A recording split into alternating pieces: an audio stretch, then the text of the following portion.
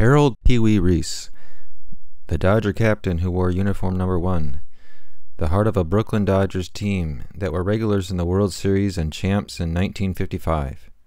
Elston Howard sends a grounder to Pee Wee Reese, and these Dodgers at last are world champions. Delirious with joy. Carl Erskine wrote this about his teammate. Possibly the most popular player in Dodger history is Harold Pee Wee Reese. Even his nickname is magic, especially to youngsters.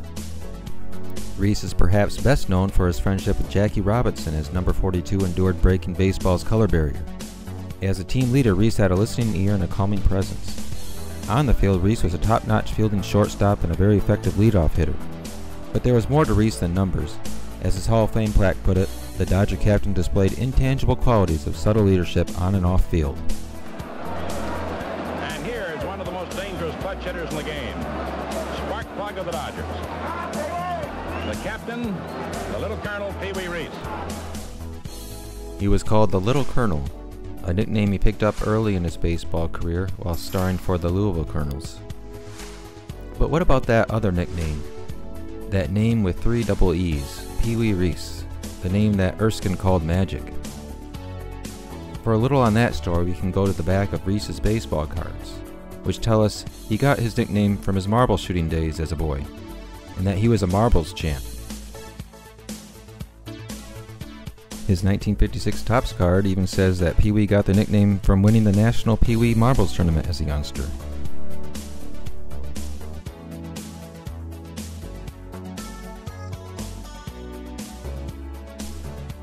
The National Marbles Tournament was held in New Jersey.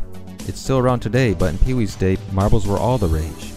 Hundreds of thousands of kids were competing in the game.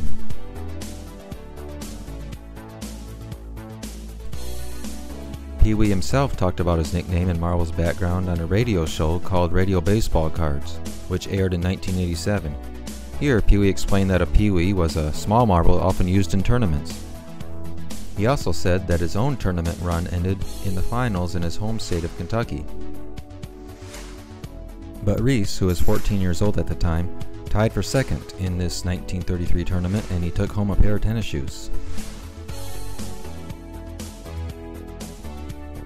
As a youngster, Reese was not a star baseball player. Even in high school, he just played in a handful of games, which came in his senior year. In the 1956 book, The Pee Wee Reese Story, he is described as the little guy who was picked last in the Sandlot games. As for marbles, definitely, he was taken seriously in that game. Baseball, not as much. Of course, that would change, but it was the Magic Marbles nickname that stuck with him.